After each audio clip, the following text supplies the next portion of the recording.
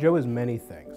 He's incredibly hardworking and diligent, exceptionally creative and innovative. Approachable, accessible. He really is truly an amazing scholar, a teacher, a scientist. He's fully invested in his students, and I feel really lucky to have worked with him. To me, Joe Fox embodies what the contemporary scholar schoolmaster is and really should be. I grew up in Northeast Philadelphia. I'm the youngest of 7 children. My father was a piano mover. In high school and college, during summers, I would work on the trucks. I became interested in science, I think, as a 4th grader. I had a great teacher in 4th grade who helped me get inspired to start thinking about science and medicine. So I went to Princeton, and basically as soon as I took organic chemistry, I was hooked and started doing research right away.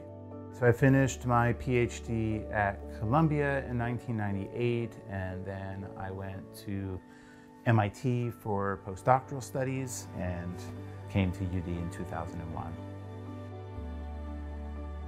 Joe has been incredibly active and been a key player in the field of bioorthogonal chemistry. The chemistries that he develops and integrates in materials are truly unique and some of the fastest on the planet. The thing that we're most known for is developing a reaction called the tetrazine ligation.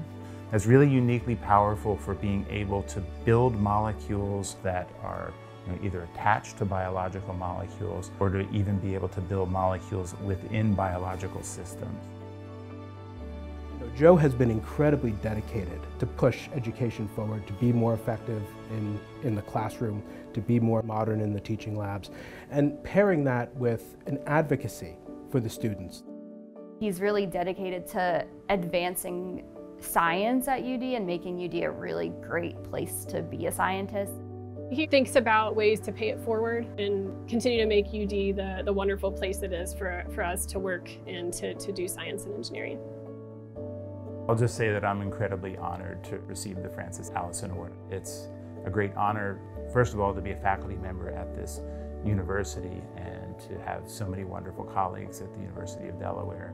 It's obviously a very esteemed group, so I am very honored to be part of it.